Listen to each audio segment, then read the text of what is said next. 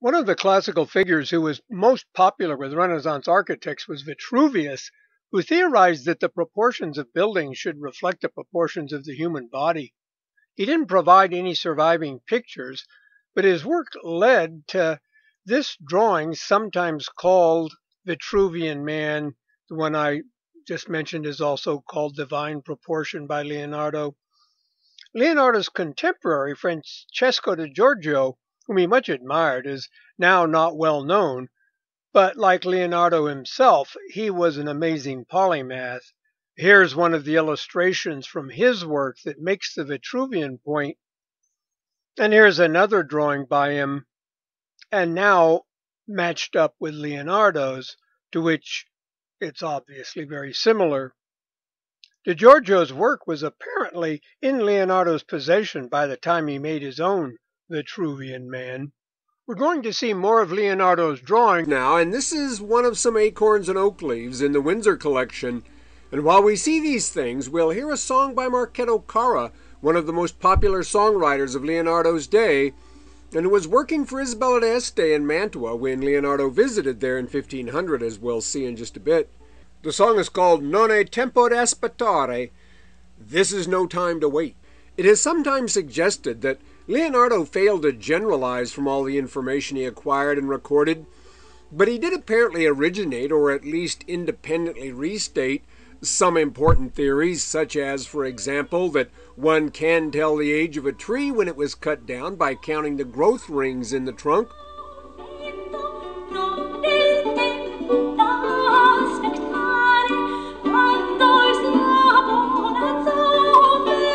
Here are some flowers he drew. He also proposed a theory of phototropism. Plants will grow toward light.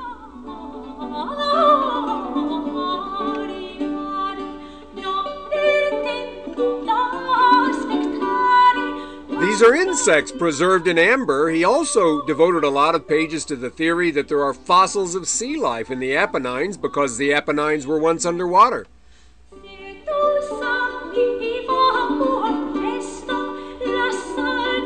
He must have had a cat, I think, and maybe a pet dragon, too.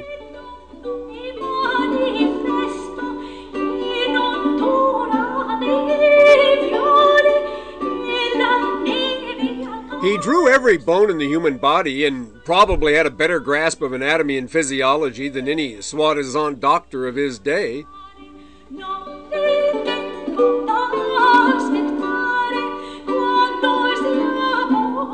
He was the first man to attempt to depict what an unborn child would look like in the womb.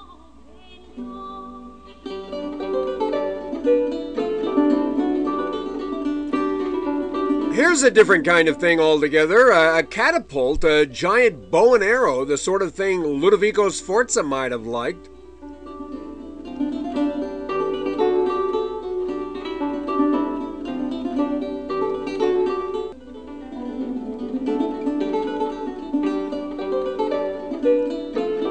This is a drawing he made of a double staircase occupying just one stairwell, constructed so that those going up don't run into those going down.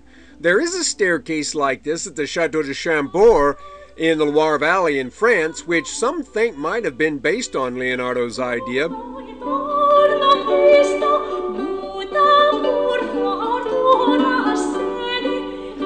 He was fascinated his whole life with the possibility of flight, though it's unlikely anything he drew was ever able to get off the ground. This is a kind of helicopter.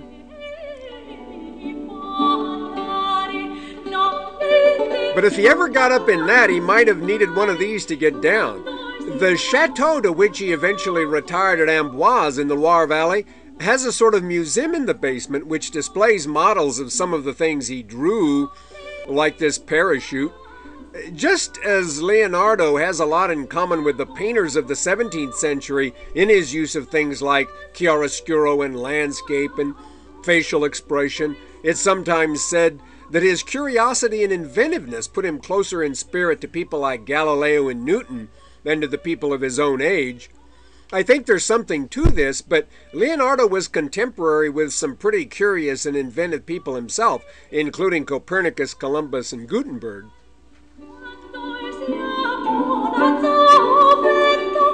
This is another view of some of the things in the Clos Lucé or Clou Museum.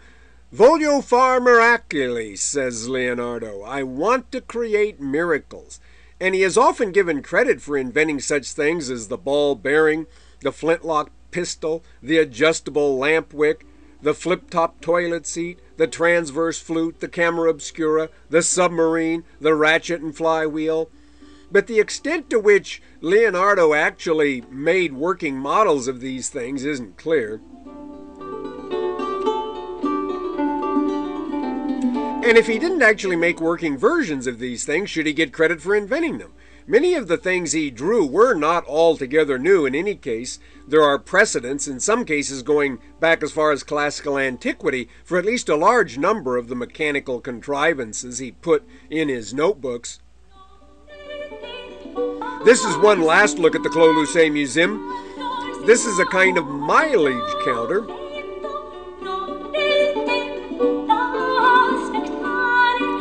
Sometimes even Leonardo, genius that he was, also failed to extrapolate from an apparently insignificant mechanical effect to its potential. He made steam-powered toys, for example, but didn't see that what powered the toy could power the Industrial Revolution.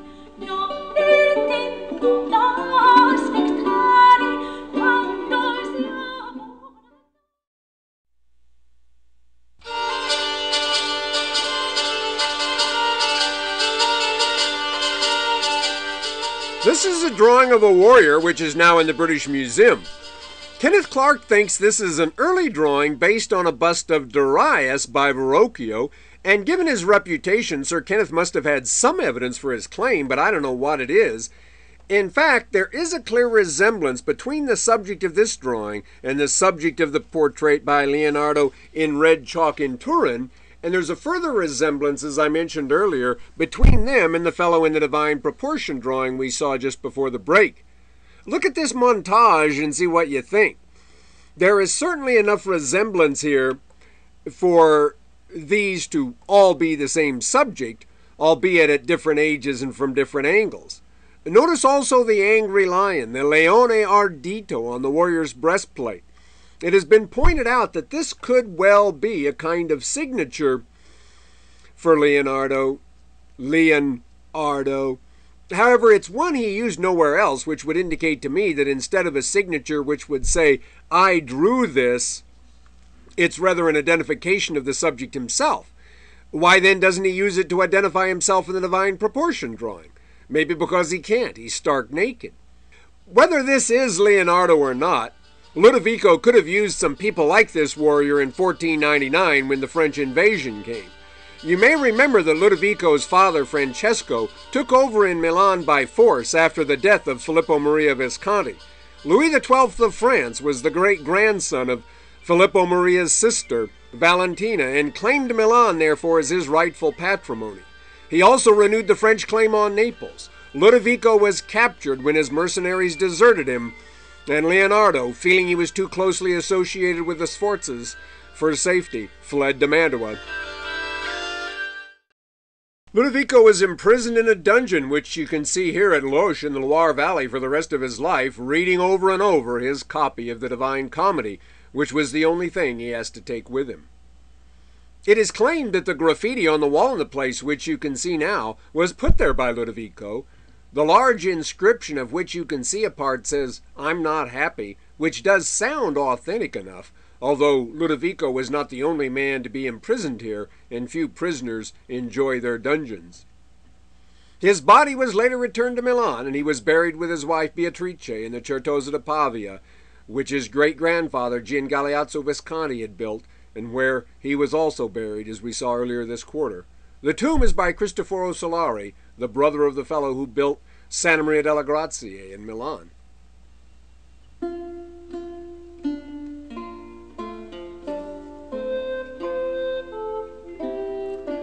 Well, as I said, Leonardo fled to Mantua, where he apparently drew this sketch of Isabella d'Este Gonzaga, the wife of the Duke of Mantua, Gianfrancesco Gonzaga, and the sister-in-law of Ludovico, who had requested the portrait Leonardo painted of the latter's mistress, Cecilia Gallerani, we saw earlier. We know that he did make a portrait sketch of Isabella, but whether this is it or not isn't completely clear. In any case, he never got as far as the painting stage with the project. In connection with Mantegna's work for her, I mentioned that she was considered difficult to work for, and that might account for Leonardo's short stay in Mantua. Some also think he just didn't find her an interesting subject. She didn't inspire him, and so he couldn't paint her. But I don't know how inspiring he found the women he painted in Milan either. I don't believe he ever mentions any woman in the 8,000 pages of his notebooks. In any case, she kept after him for years to finish the work, but he never did. She also tried to get Raphael, Bellini, and Titian to paint her portrait.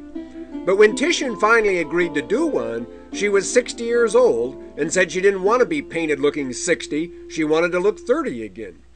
Titian said, "Fine, I can do that, and in a couple of weeks we'll see the picture itself."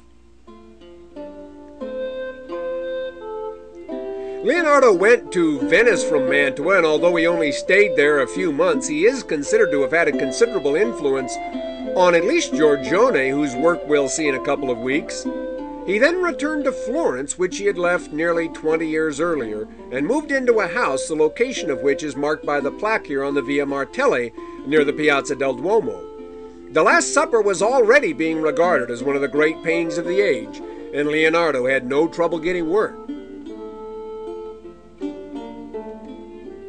Like the Bella Principessa we saw earlier, the so-called Salvator Mundi, Jesus as Savior of the World, is the work now attributed to Leonardo by most scholars, and it's thought to have been painted soon after his return to Florence.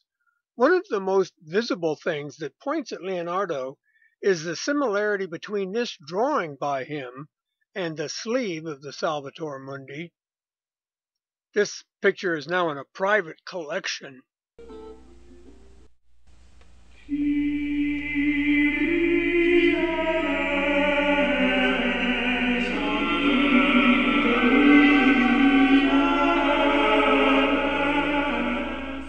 Leonardo was commissioned by the Church of Santa Annunziata to make an altarpiece, and the Virgin, Child, and St. Anne in the Louvre was the result.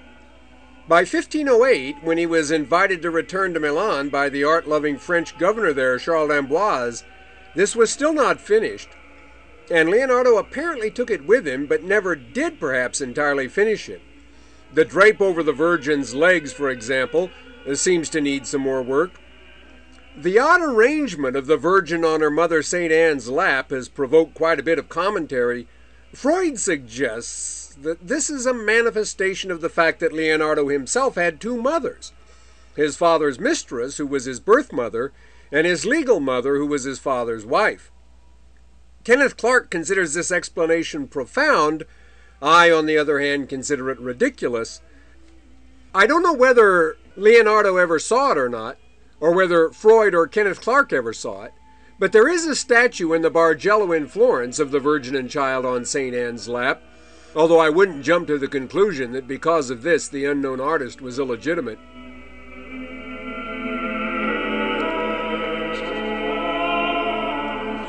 Here's Leonardo's picture again. One would like to ask why he positioned the figures this way. Maybe it was just to emphasize a tender family feeling. I don't know. Not all questions have answers, especially in the arts. The landscape is one of the most ruggedly romantic Leonardo ever painted, and seems perhaps intended to be a contrast with, to set off all the more, the soft and smiling subjects.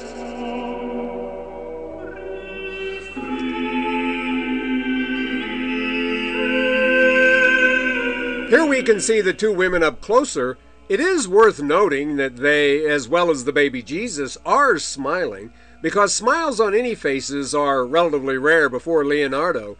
And Leonardo was working on this at the same time he painted the most famous smile in the history of art, on Mona Lisa.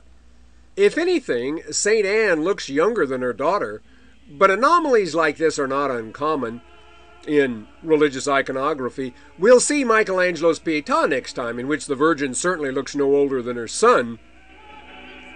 All we know about the parents of the Virgin from the Bible is that she must have had them since she's alive. The Golden Legend, the common source for material on her family, which was used by Renaissance artists, says that Anna was married 20 years before Mary was born. So she must have been at least 50 when Jesus was born. Does she look that old? No, obviously not. But like Michelangelo's Pietà, this is like a representation of a vision, not a documentary photograph.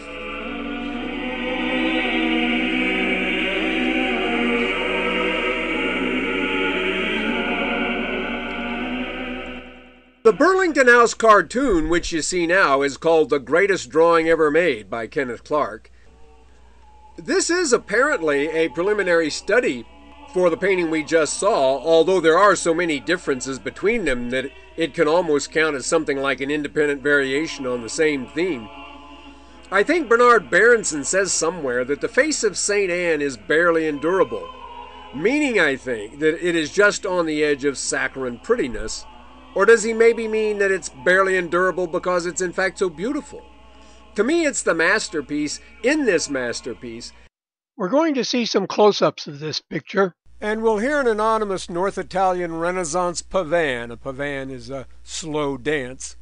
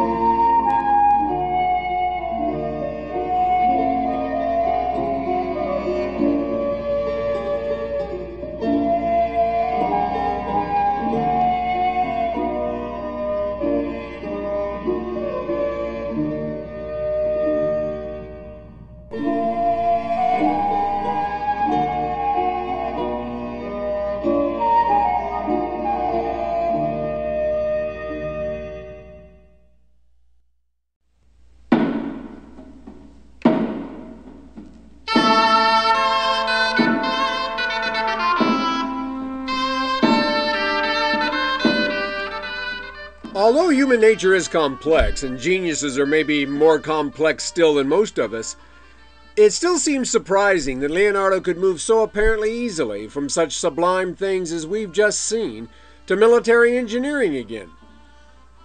Sometime in 1501, he interrupted his work on the Virgin, the Child, and St. Anne, and went to work as Ingegnere Generale for the Pope Alexander VI's son, Cesare Borgia, the brother of the still more famous Lucrezia Borgia, about whom we'll hear more eventually. And this is thought to be a portrait sketch of Cesare by Leonardo. I'm not sure it is. Cesare was only 31 when he died in 1507, and couldn't have been more than about 26 when Leonardo did this, assuming Leonardo did it while he was working for him. And this fellow certainly looks much older.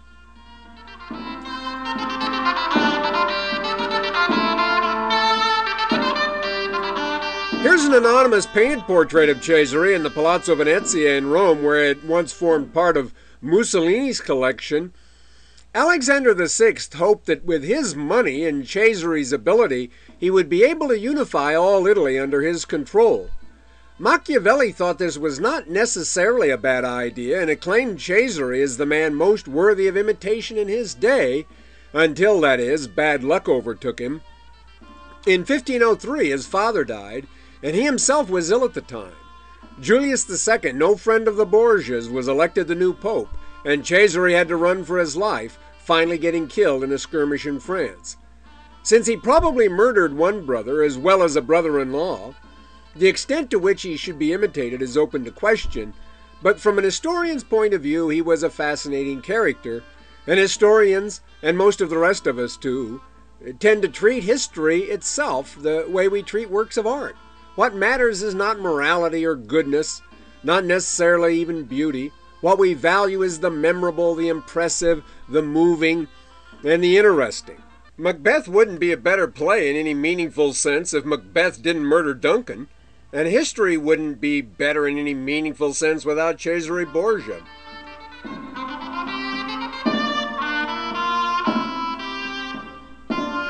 Just as the older a man-made thing is, the more likely it is to be treated as a work of art, so the farther away from us in history a man is, the more likely we are to treat him as an actor in the anonymous drama we call history. This is a map of Imola, which Leonardo made, one of the few surviving results of his employment in the service of Cesare. It's amazingly accurate. If you put a modern map of Imola down over it, the walls match exactly. I think maybe this is evidence he did fly.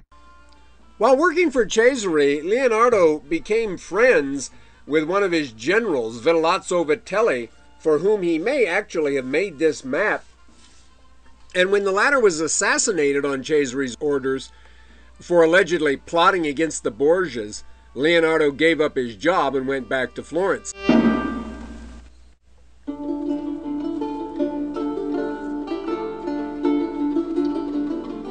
Here's a portrait now by Santi de Tito, a minor artist, of Niccolo Machiavelli, who served for a while as something like Florentine ambassador to Cesare and who met Leonardo as a result. When the Medici were overthrown in 1494 and Piero Soderini became the head of the government, Machiavelli became his right-hand man.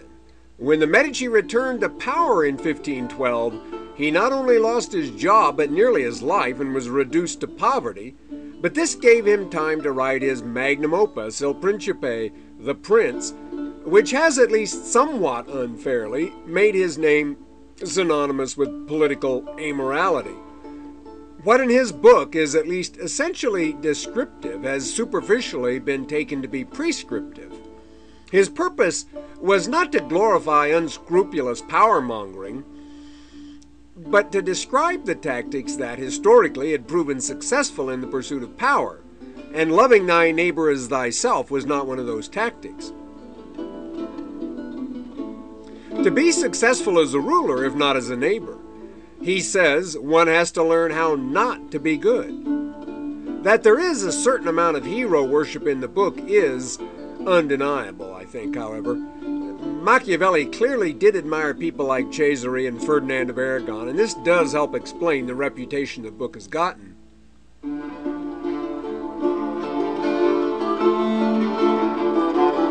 As I said, he had met Leonardo while both were with Cesare, and after both were back in Florence, Machiavelli was instrumental in getting him the opportunity to paint what might have been the Florentine equivalent to the Last Supper in the Room of the 500 here in the Palazzo Vecchio. In fact, Michelangelo had been commissioned to paint the opposite wall, the left one in this picture, and had each finished his work, this room would now be regarded as one of the great places in the history of art. Unfortunately, Michelangelo never got so far as to put any paint on his wall at all before going off to work for Julius II in Rome, and Leonardo again experimented with media that wouldn't stick to his wall. As a result, what we now have is the mediocre work of Vasari and Company, painted in the 16th century.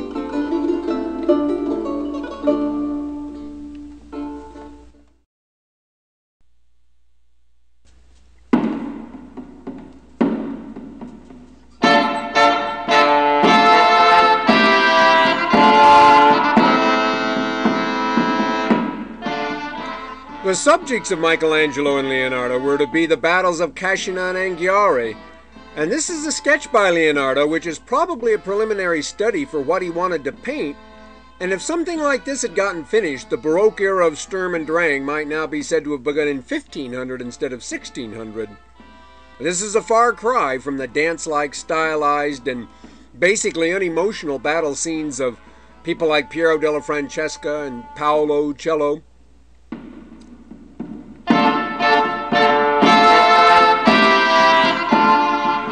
It is significant that when Rubens himself, the quintessential Baroque painter, came to Italy a century later, he took infinite pains to make this copy of what was perhaps Leonardo's cartoon for the centerpiece of the action, the Battle of the Standard.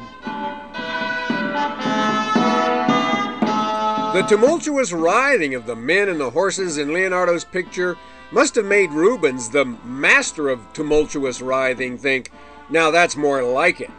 In this picture, Leonardo pretty much out-baroqued Rubens himself. And the faces, too, even if the grimaces are a bit stylized in perhaps almost a cartoonish way in their fury, are far from 15th century serenity. And speaking of faces, while Leonardo was working on ideas for the Battle of Anghiari, he was also painting the most famous of all faces, Mona Lisa's. And there she is, from about as close as most tourists can get to her.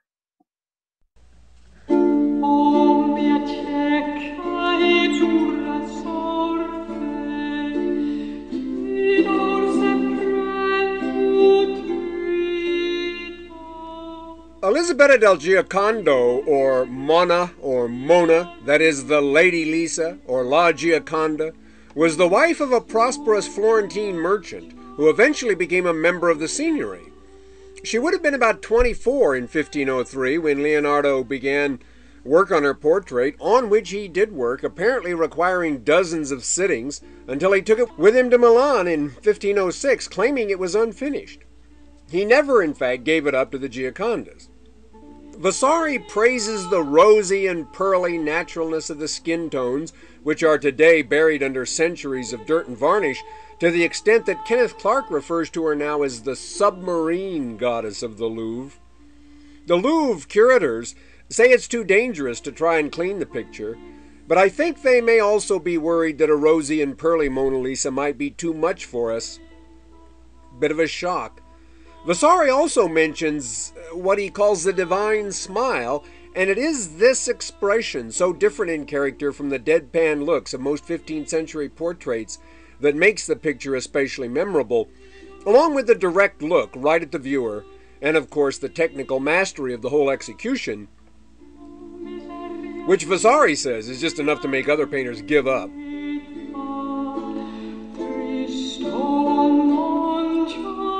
The smile, well, it's been said she's smiling because she's pregnant, or say others because she's not pregnant. Lawrence Durrell says this is the smile of a woman who has just eaten her husband. Vasari says she's smiling because Leonardo hired musicians to keep her happy during all the posing sessions. As I mentioned last time, I think the ancestors of this smile can be found in Verrocchio's studio. And if Leonardo really posed for the Bronze David, it might be that in some sense this is his own smile. An awful lot has, of course, been written about this picture and the smile. Probably the most famous commentary is in Walter Pater's essay, which argues that this is in effect not any particular woman really, but woman with a capital W, the representative of all femininity of all sorts, from Helen of Troy to the Virgin Mary.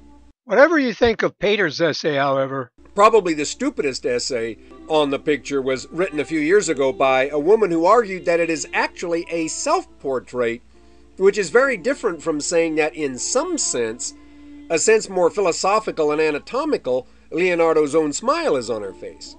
I won't even mention this woman's name lest it be remembered when it should be forgotten. What you can learn from it is that if you keep an open mind, people will try to throw trash in it. One of this woman's most emphasized pieces of evidence is this juxtaposition. Looks convincing, right? The nose and mouth and all seem to match up exactly. Just age Mona by about 100 years and you'll have Leonardo. Actually, however, it's well known to Leonardo insiders that he really had my son Jack in mind when he painted the picture.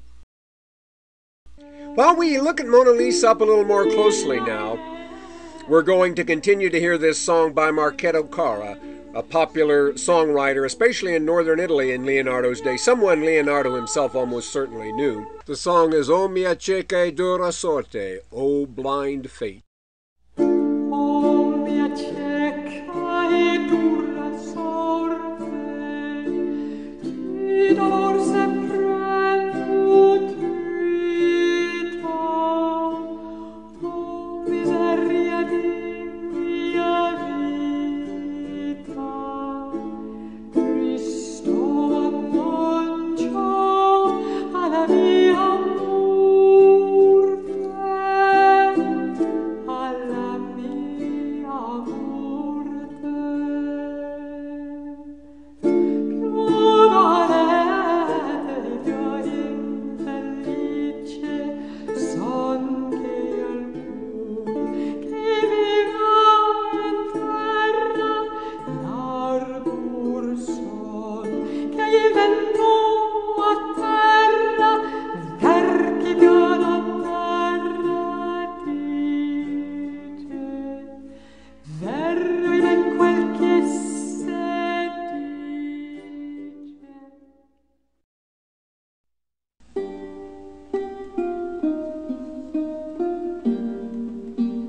In 1506, Leonardo was invited to return to Milan by the French governor, Charles d'Amboise.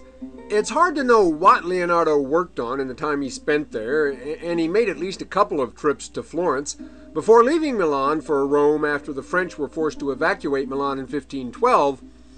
The London version of the Madonna of the Rocks was likely finished during this period, and several other pictures which apparently don't survive are also mentioned in various documents. He also made another attempt to cast a monumental equestrian statue for Charles d'Amboise's successor, Trivulzio.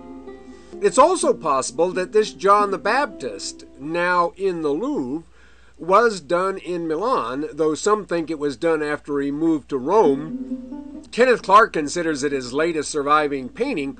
Almost no one likes it, but Kenneth Clark is convinced it's his work.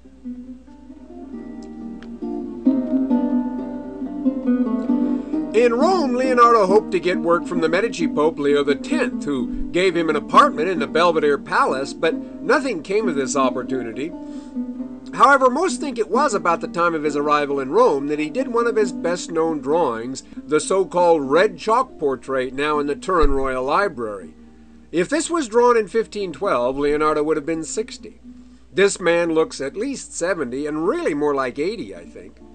There is, in fact, little hard evidence to justify the claim that this is a self-portrait. In any case, if this is Leonardo, as I argued earlier, then so is the guy in the Divine Proportion drawing, and certainly the guy in the Warrior drawing.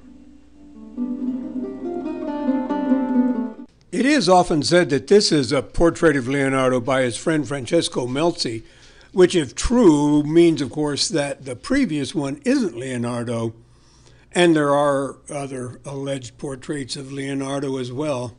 In 1515, when the French retook Milan, Francis I, Louis XII's successor, invited Leonardo to take up residence in a chateau he would provide for him, just a stone's throw from the Chateau d'Amboise in the Loire Valley.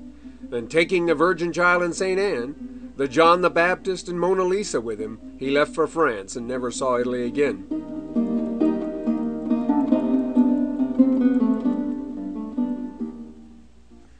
This is the chateau of Clou or Clos-Lucé, which Francis did turn over to Leonardo as it looks today. As I mentioned earlier, it is a museum now, and it has a display of some of Leonardo's inventions, if we can call them that, in the basement. As far as we know, he did no painting here, and was only required to converse with the king when the latter was in an intellectual mood. He died here in 1519, not, however, as Vasari says, in the arms of Francis, who was far away at the time.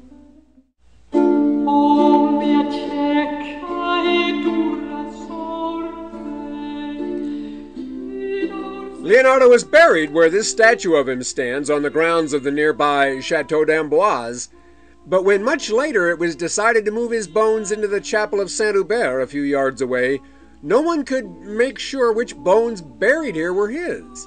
As a result, the largest skull and the accompanying bones were chosen on the assumption that Leonardo must have had a large head to hold what must have been a large brain. Maybe, but I think Leonardo still lies here, and probably the bones of the king's blacksmith are now in the chapel.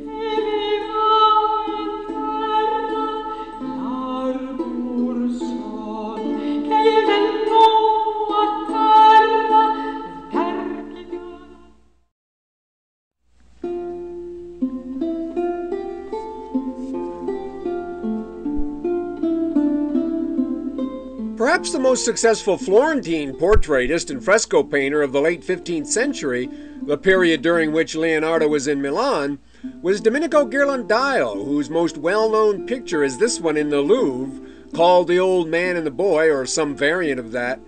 The subject is actually apparently the banker Francesco Sassetti. Ghirlandaio was at the height of his career about 1480, just as Leonardo was beginning his, and one might expect some influence from Ghirlandaio to show up in Leonardo's portraits, but it's difficult to point to anything specific. The inclusion of Sassetti's grandson in the picture gives Ghirlandaio an opportunity to put some subtle tenderness in the old man's expression, however, that makes it one of the more memorable 15th century portraits. Somewhere I've encountered a medical explanation for his appearance, the details of which I've forgotten, but I think his problem was diagnosed as more cosmetic than life-threatening.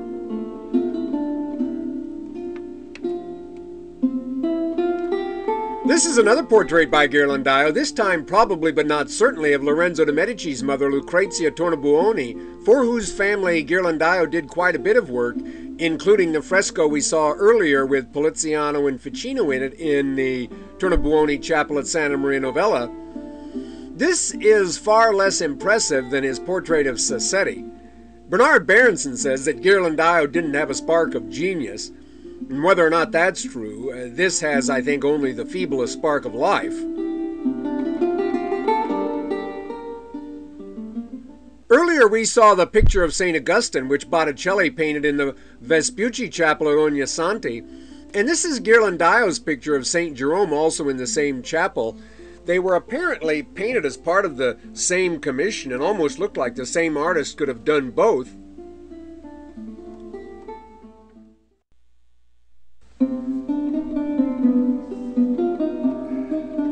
And in 1481, both Botticelli and Ghirlandaio were invited to the Vatican by Pope Sixtus IV, Lorenzo de' Medici's former antagonist, to paint pictures on the walls of the Sistine Chapel, which he, Sixtus, had built as his private chapel and which is named for him.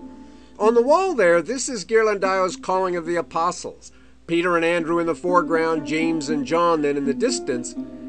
This Calling of the Apostles looks like it's taking place on Lake Geneva rather than the Sea of Galilee, however. By the magic of artistic license, about a dozen prominent Romans are represented as present, and while the apostles are being called to be fishers of men, I suspect Ghirlandaio here of fishing for portrait commissions. The Gospels don't say Jesus sold tickets to this event. By 1485, Ghirlandaio was back in Florence working for the Tornabuoni family again at Santa Maria Novella and painting the birth of the Virgin with Ludovica Tornabuoni, Lorenzo de' Medici's cousin, at the front of the ladies-in-waiting. She was to die in childbirth and was pregnant at the time Ghirlandaio painted this picture. By the time Ghirlandaio was finishing work on these frescoes, the 13-year-old Michelangelo Buonarroti had become his apprentice in 1488, and it is likely that the young Michelangelo helped at least some here with the mechanical side of the wall preparation, color mixing, and so on. Here's the Visitation by Ghirlandaio at Santa Maria Novella, and some think that Michelangelo might have actually helped paint parts of these pictures. Some, for example, attribute the stocky boys at the upper left to him.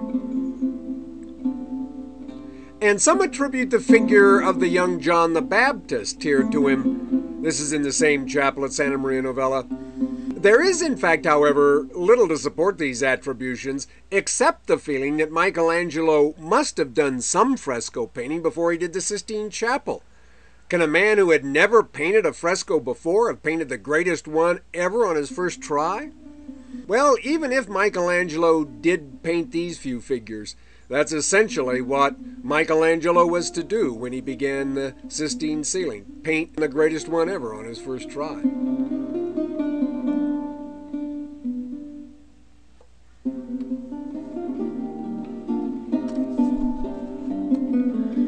And this is where Michelangelo was born, at Caprese, southeast of Florence. The Buonarroti family had been at one time quite distinguished, but by the time his wife gave birth to Michelangelo here, the best job his father had been able to find was an appointment as podesta, the Medici agent here for a year, after which he returned to Florence. His wife was unable to nurse the new baby for some reason, and so the infant Michelangelo was sent to live with a wet nurse in Settignano, where his father owned a small farm. The nurse's husband worked in a nearby quarry, where Michelangelo as a boy then got his first experience with a hammer and a chisel.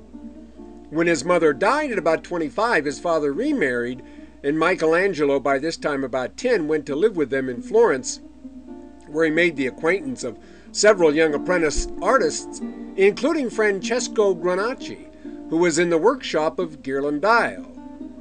Signore Buonarroti was less than enthusiastic about a member of the family becoming what he considered a manual laborer. But Michelangelo was not to be denied, and his father finally agreed to sign the required contract that put Michelangelo also among Ghirlandaio's pupils. According to Vasari, Michelangelo made a painted copy of an engraving of the Torment of St. Anthony by Schongauer, Martin Schongauer, soon after he was apprenticed to Ghirlandaio. So this would apparently have been done when he was only 13 years old or so. This picture, now in the Kimball Art Museum in Fort Worth, is generally acknowledged to be the painting of which Vasari speaks.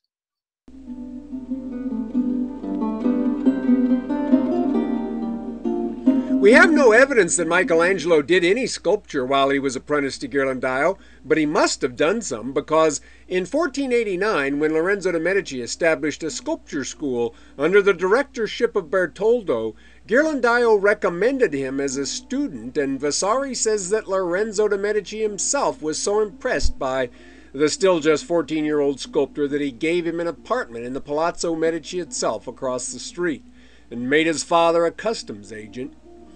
Bertoldo had the student sculptors make sketches of various masterpieces in Florence, and some of the ones Michelangelo made survive, including this drawing of St. Peter paying the tax collector from Masaccio's tribute money at Santa Maria della Carmine. Vasari says that it was while Bertoldo's class was here at the Carmine that an older student, Pietro Torrigiano, got into a fight with Michelangelo and broke his nose, for which crime he was banished from Florence by Lorenzo.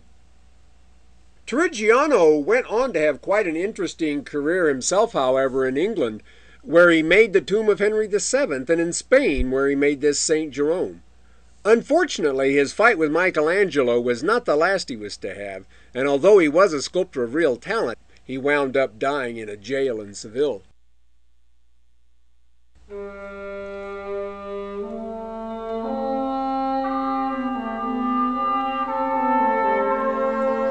Vasari mentions a wooden crucifix which the young Michelangelo made for the Church of Santo Spirito, and since 1963 it has been claimed in some quarters that this is that very work, which is now in the Casa Buonarroti Museum. Some think that it is in fact the earliest surviving work by Michelangelo as a sculptor. The fact that it is nude does suggest Michelangelo, but it hardly has the Michelangelesque physique we associate with his style.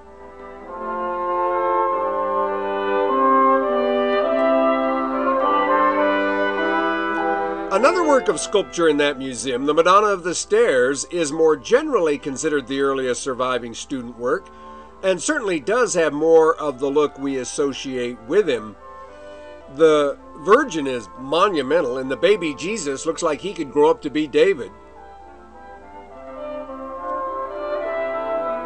Even more typical of the future Michelangelo, perhaps, is this other student work, The Battle with the Centaurs, also in the Casa Buonarroti Museum. In 1492, Lorenzo the Magnificent died, and the sculpture school was closed, and Michelangelo left the Palazzo Medici and returned to the house of his father, whose first words to him were probably, "I told you so. I said you should have given up that art stuff and gotten an MBA." Lorenzo's son Piero did, however, give him his first recorded commission. In January 1494, Florence got a big snowfall, and Michelangelo was hired to make a giant snowman for the courtyard of the Palazzo Medici. Unfortunately, this earliest known paid commission does not survive.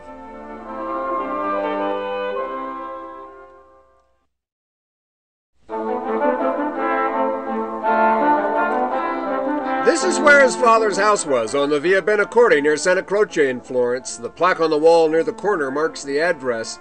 Later in 1494, as we've heard earlier this quarter, Piero had to run for his life to get away from the French, and Michelangelo, thinking he had been too closely associated with the Medici for safety, fled as well.